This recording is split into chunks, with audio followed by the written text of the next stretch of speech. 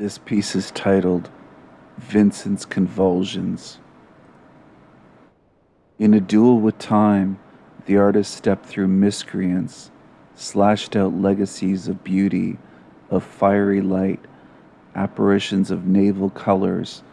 Wheat fields suddenly rise, rhythmic like seas, cafes to invite the night,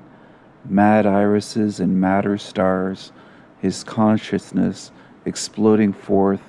beyond his sunflower grave. A century later, crows make us seem nightmarishly dim,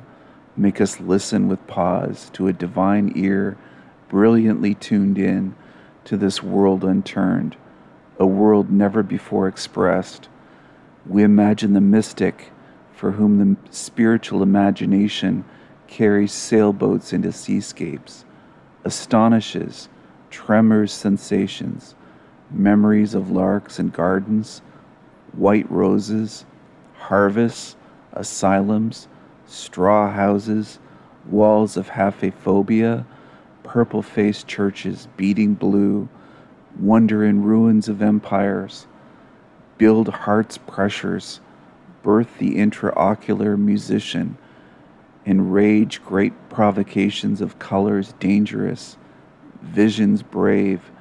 risking truths unspoken by coffins, buried by past painters of death,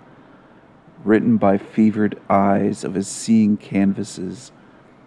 beauty stalking suns and stars, all spectrums impassioned, impulses visually sounding, pure by the disease, light and dark, extremities found natural. Life is the crises of being, as a bruised universe suffers, supersedes reality and all its many sensory forms of mirism, blanks of realism. Instead, Van Gogh waged a war for the soul of everything, uncounted, whispered or screamed into the wilderness, undisturbed, depths of faces unexplored till the emotions of his portraits possessed their true expressions, beyond paints, beyond language, writhing cypresses,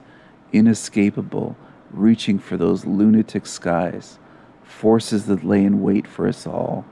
thoroughly perilous conversations we're meant to hear.